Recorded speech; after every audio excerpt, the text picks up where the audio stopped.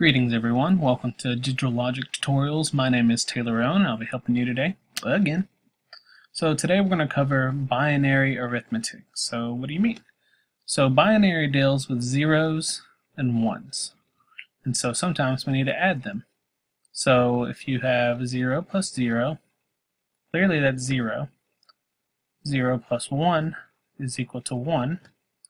1 plus 0 is equal to 1, and 1 plus 1 is equal to 0, and then you need to carry the 1 to next column. So you're like, Taylor, what does that mean? Well, let me show you.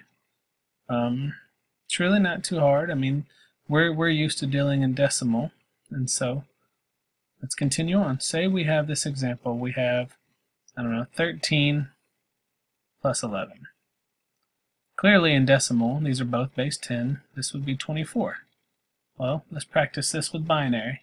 So we have 13, which is 1, 1, 0, 1. This is 8 plus 4 plus 1, which is 13. And 11, we have 1, 0, 1, 1, which is 8 plus 2 plus 1, which is 13. So we're going to add these two together. Alright, so 1 plus 1. Well, in our binary rules, we said that was 0, and we're going to carry the 1. Alright, now we have 1 plus 0 plus 1, which once again, it's going to be 0, carry the 1. 1 plus 1, once again, 0, carry the 1. And now we have 1 plus 1 plus 1. So 1 plus 1 would be 0. We're going to carry the 1. And then 0 plus 1 would be 1. So now we have this remainder. We have 1 plus 0, which is 1. And boom, we have 24.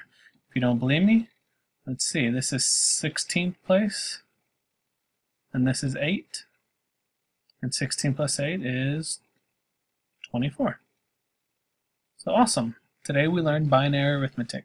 Hope you guys have a great day and come back and see me for the next tutorials.